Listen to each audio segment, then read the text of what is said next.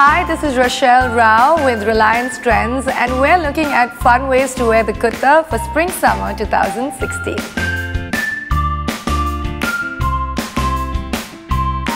There's a lot you can do with a staple kurta. In fact, I love changing things up and getting adventurous with my clothes, and you can do that with ethnic wear as well.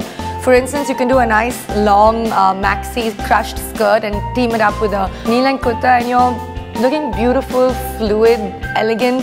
You know, it just works.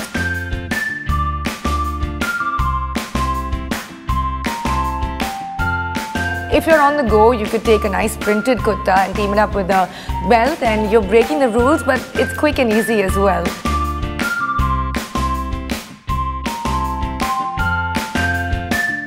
Another look that I like to do is a nice loose kurta with black crop pants.